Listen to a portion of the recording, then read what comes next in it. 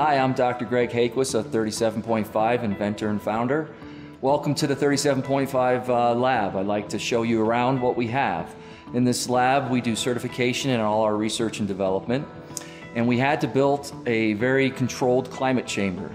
Climate is very important to us because the testing has to be done at the right temperature and humidity in order to get consistent results. Come on inside and I can show you we're able to control humidity and temperature at 23 degrees Celsius and 40% relative humidity.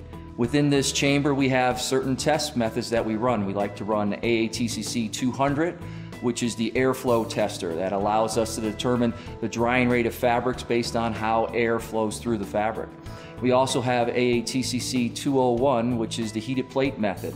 That uses body heat or body energy to drive off and evaporate the moisture. We can run that test either with a fabric by itself or in a system.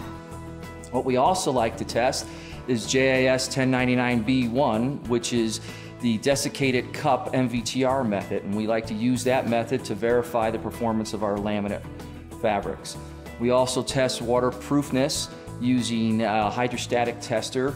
We also do rainproofing, which is AATCC 127, to determine the waterproofness of a fabric.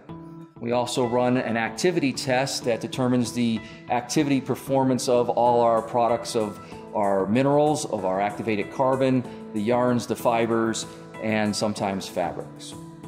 So I'd like to also show you what our technology is. The technology that we use are active particles. The active particles can either be activated carbon or volcanic sand. We like to put these activated carbon or volcanic sand into a master batch, and that master batch is formed into this chip.